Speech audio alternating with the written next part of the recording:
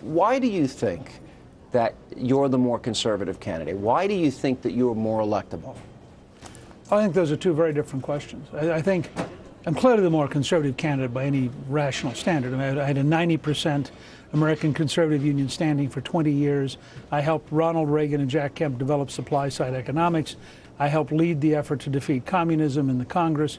I helped, as Speaker of the House, balance the federal budget for 4 straight years, reform welfare as an entitlement, the first tax cuts in 16 years. I mean, take whatever your list of conservatism is, there are places in my career where I've done that stuff. And I've been consistent about it. I mean, I was for Ronald Reagan long before people began just to quote him. So that part, I think there's no contest. The electability thing is a question of how you think elections work. I think in the Reagan tradition, and in the tradition of 1994 in the contract, if you get a real contrast in a country which is more than 2-to-1 conservative, the liberal loses.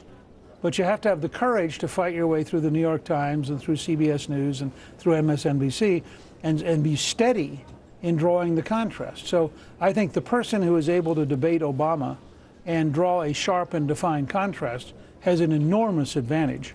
I don't think you go to the middle, you bring the middle to you. For example, American energy is a 79% issue.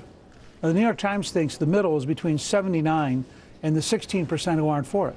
I think the middle is 50%. That means you get 50% plus 29.